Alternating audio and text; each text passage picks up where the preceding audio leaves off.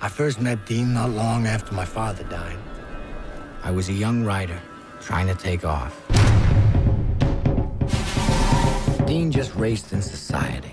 He had just married a 16-year-old chick named Mary Lou. With the coming of Dean Moriarty began the part of my life you could call my life on the road. To the old men and to the west. Yes, yes, yes!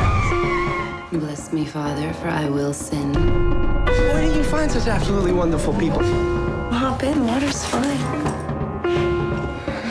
Don't do anything I wouldn't do. God help me, these people are mad. He does not feel responsibility towards others.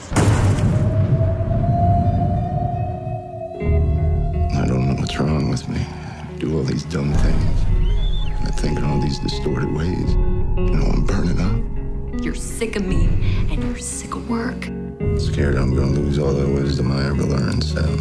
I never want to see you. The end of the world will start here in Texas. Somehow, Dean reminded me of some long-lost brother. I began to learn from him as much as he probably learned from me.